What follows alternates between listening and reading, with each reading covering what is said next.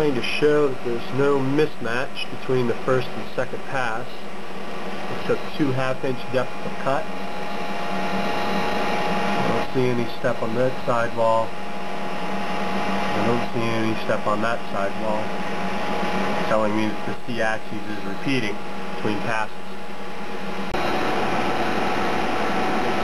This is still the second half-inch depth of cut. My current RPM is 400. I'm feeding in at 60,000. No, in inches per minute. We'll do it that way. Indicate spin over. A little conservative at 5 inches a minute going in. And again, that's 400 RPM, 5 inches a minute, full diameter, half-inch depth of cut, and the spindle load meter is sitting at 20%. Try not to push the tool too hard. As soon as I'm cutting dry, I just want to make sure I can get through all the cuts. And I'm still seeing no steps between the first and the second half-inch depth of cut on the insides of the slots. We'll take another look at those when we're done cutting the roughing path.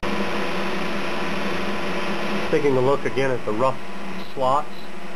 Again, I'm looking down the sidewall for any misalignment between the first couple of passes. Just the first half-inch depth of cut, second half-inch depth of cut. And again, I see no lines on the sidewall, any steps, indicating that the C-axis may not be repeating, which appears that it's repeating very well. So now I'll set up the finish cutter.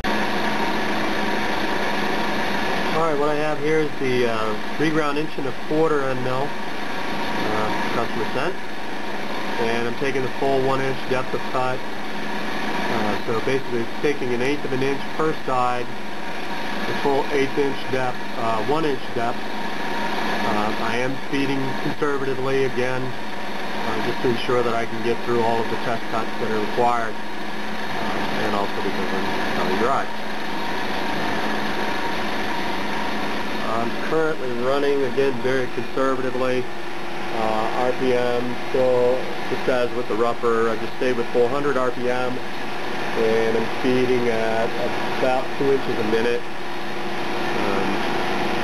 Again, I would probably under normal conditions to shorten up the depth of cut and get some coolant to it, but also may not leave 1/8 of an inch per side for a finish pass. But anyway, the machine's handling just fine. The spindle load meter is barely registering 10 on its load.